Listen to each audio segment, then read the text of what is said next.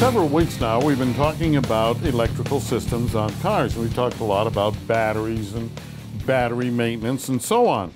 Well, the whole purpose of the battery, number one, is to get the car started. And that means that we have to have a circuit such as we see over here. We have a battery, has a cable that goes out possibly to a relay or a solenoid. We'll explain the difference in a minute. And then down to the starter motor, through the starter motor and to ground. Well, first thing we have to realize is how a starter motor works. And that is, if we look at this starter motor, we have teeth in here. Those teeth are designed so that they match the flywheel on the back of the engine. And when we get the starter motor spinning, those teeth spin the big flywheel on the back of the engine and it starts the engine. Now, we have to look at these things. This is the way starters used to be. This is the way starters are today. You look at the difference in the size of them. It's an amazing difference. The reason for that is that most of these modern starters, what they have in them is permanent magnets. They're permanent magnet motors. And in these old ones, they have these big coils inside this heavy body. That's what this screw holds in here.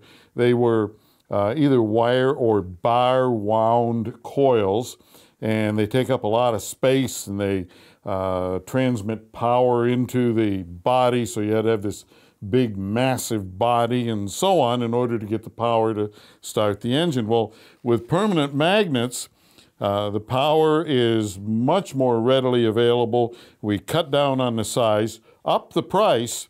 This old dude here was, last count I guess was about $69. Some of these are $300 to $900, but they rarely wear out.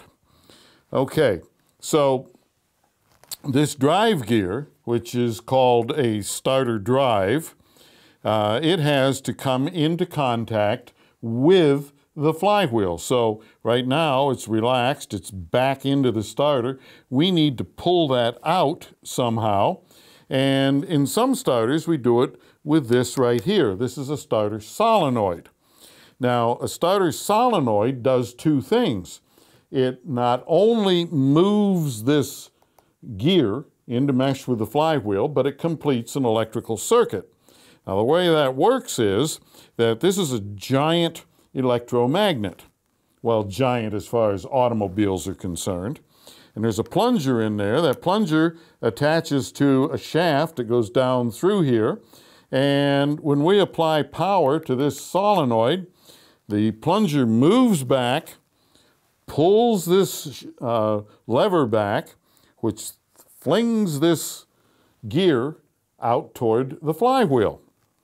All right, so now we've got that accomplished. Now we need to put power into this starter motor to make it turn. So in the back half of this solenoid, there's an electrical contact that when this plunger moves back, it connects this terminal up here, which is connected to the positive battery terminal by means of a cable, connects this one to this lower one, which puts power right straight into the starter motor. So that's the most typical way. Probably 95% of all cars use that. The only ones that don't use a solenoid these days, some older cars don't use it and so on. Well, if we had an older car that didn't use a solenoid, and first let's define solenoid. Solenoid performs two functions. It performs mechanical to engage the starter drive and electrical to complete the electrical circuit into the starter. Well, the other type used a spiral that was cut into the shaft of this starter, and it had matching spirals inside the drive. So what had to happen was you had to make the starter turn, and because those spirals were cut in such a manner, it would spin that gear out into the flywheel. So in that case, we didn't have a solenoid because we didn't need a solenoid.